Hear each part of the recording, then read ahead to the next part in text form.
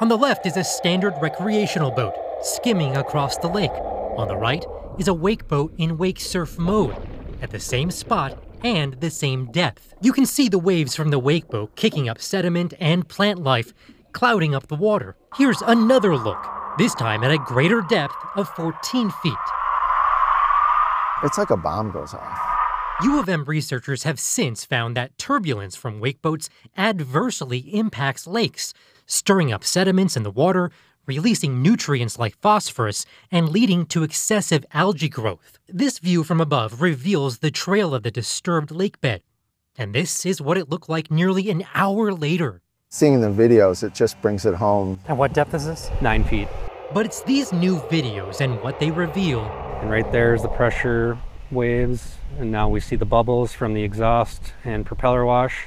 That could play a key role in future conversations about regulating wake surfing and how we treat our lakes.